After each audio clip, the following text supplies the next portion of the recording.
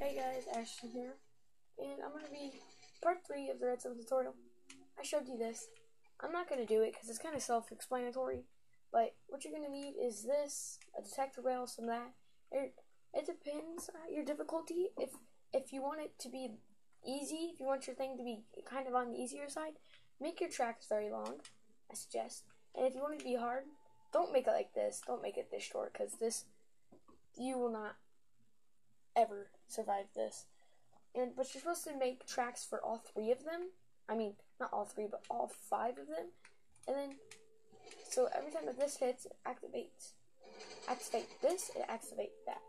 And this is where lava was, so some of it might not work. But 1, 2, 3, 4, and then on this side there's 2, I think. I fixed that already. But, so it's like this, and when it hits that, it activates this. And you're supposed to do that on all of them, so it would be like this on all of them.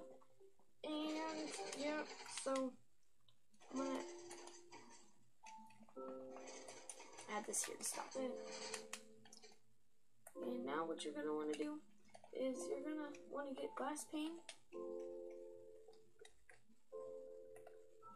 You're gonna add it to this layer.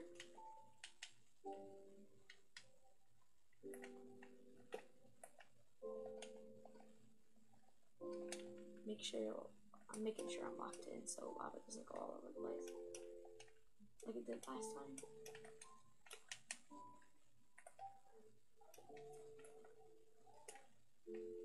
And don't worry about the noise in the background. I'm just gonna hurry up and do this. So, you would add lava here, some signs, some blank signs.